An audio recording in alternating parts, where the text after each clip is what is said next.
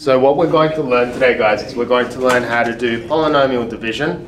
First one we're going to do is it's going to be something with a very straightforward divisor, so a linear term divisor. Then after that we're going to look at if we can divide stuff that can be quadratic divisors or cubic divisors. After you can do that, everything is just the same. Now you saw this in year 10, now you're seeing it again in year 12. We want to simplify this such that we're not going to write it as fraction. Can't always do it, but because this is an example, it's guaranteed to work this time. So first step we need to do is we identify the denominator and we write it out. After that, we go for tabletop division. X to the 5 plus x to the 4. Carefully spacing this out because we're going to do a few calculations underneath this because it's long division we're going for.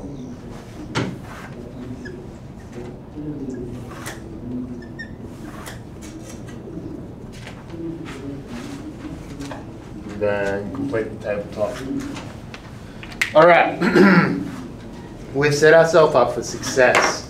What we're going to do now is we're going to carry out the long division. So looking at this, we always look at the highest order term in the expression we're dividing by, and then we look at the working term that we're up to in this case because we haven't touched this one first, or we start with this one first because we haven't touched it yet.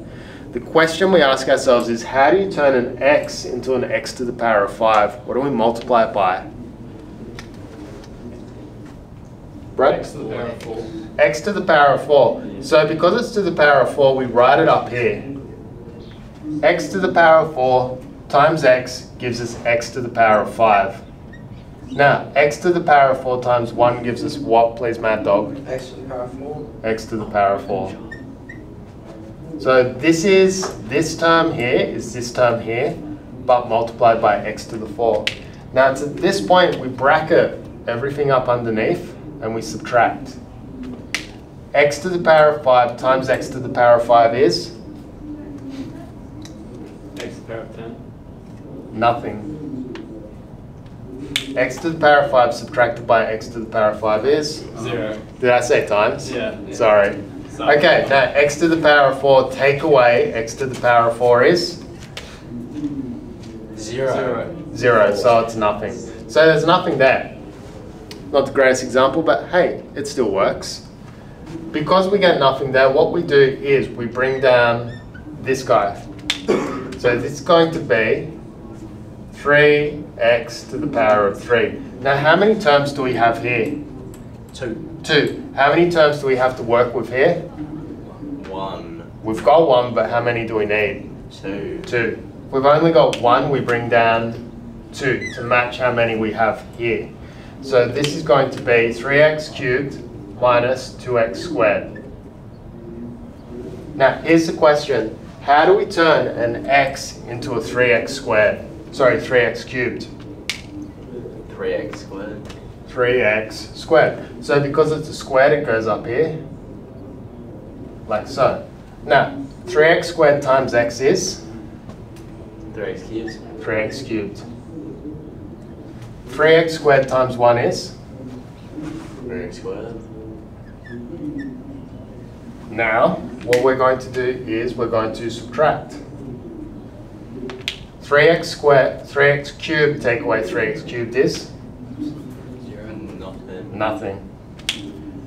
Minus 2x squared, take away 3x squared is? Negative 5x squared. Very good, Mr. Sweets. It's negative 5x squared. Done. Next step, we have one term to work with. How many do we need? 2. So we go across and we bring down.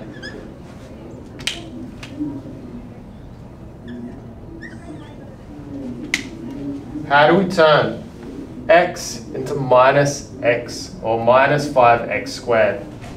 Minus 5x. Minus 5x. Minus 5x times x, it gives us, please? Minus Rowan? 5x squared. Sorry, I should have put the... Can you see it? All right. x times, 1 times minus 5x is? Minus 5x. Okay, and we need to be careful. The negative belongs to the 5, so we bracket the bottom line up and we subtract from the top. Minus 5x squared, take negative 5x squared gives us? 0. 0. Now, minus 3x, take minus 5x gives us? 2x. We have one term, we need 2, so we bring down the next working term, which is plus 2. How do we turn x into a 2x? Times 2. Times 2. So we go plus 2, and then we do it. 2 times x is 2x, 2 times 1 is 2. Bracket it up, subtract. 2x take 2x is nada. 2 take 2 is nada. So because of that, we have no remainder left over. Now, in terms of simplifying this, that's a plus there. If we have this divided by that, what we end up with is our quotient on the top here. So this top line here is equal to x to the power of 4 plus 3x squared minus 5x plus 2. Does that seem doable? Yeah. It's a lot of steps, isn't it? It's just like primary school. Yeah, it's just like long division in primary school, but with algebra. Okay, so let's go back and summarize. We have a polynomial and we're trying to divide it by another polynomial. In this case, it's a nice linear one. Simple. The way we do this is we put our divisor on the outside, draw a tabletop, and under the tabletop, we put our dividend, so the numerator in this case, or the thing we're dividing. From there, we look at the first 2 terms and we say, how do we make these guys match? What do we need to do to this guy to make it look like that guy? In this case, because we multiply it by x to the 4, we say, okay, I need to multiply it by x to the 4. I look for the 4th order term and then write what it needs to be multiplied by above the equivalent term or the equivalent order. And then I just do it for both the terms in the divisor. Once I've done that, I do it.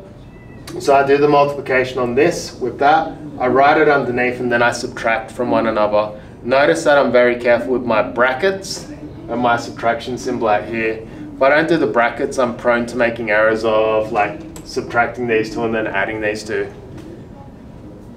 Follow the process all the way down. As soon as you run out, you keep grabbing them and bringing them down. So we ran out on the first go. So we just brought 2 down on the second go. On the second go, we only cancelled out the first term, so we only bring down a single one. Does that make sense? Yeah. So if we follow the process, we're able to do division. If we get a non-zero answer at the end, what does that tell us? Complex. It's not complex. Doesn't.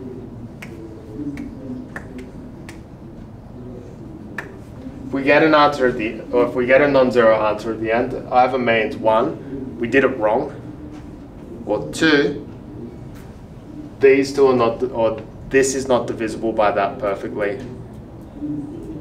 Does that sound alright? Does that mean there'll be remainders? Sorry? Does that mean there'll be remainders? Yeah, if there's a remainder at the end, it would be whatever you have down here over that fraction there. That's to come later in the course. Yeah. So Simple. all these questions we have now, they won't have remainders? No, I made sure they didn't. I like that.